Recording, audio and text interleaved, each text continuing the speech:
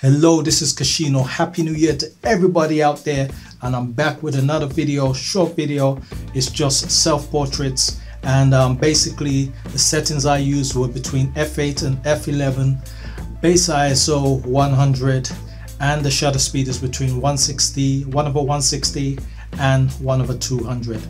So those were the settings I used with the aid of an intervalometer and a tripod to achieve this, all indoor shots. So it was a case of just getting something to focus on where I would stand and make sure that was in focus and sharp, and then proceed to take the pictures with the help of the intervalometer. So do check out the slideshow. If you've not subscribed to this channel, please subscribe to this channel, leave a comment, leave a like, and thank you for coming by. I appreciate it.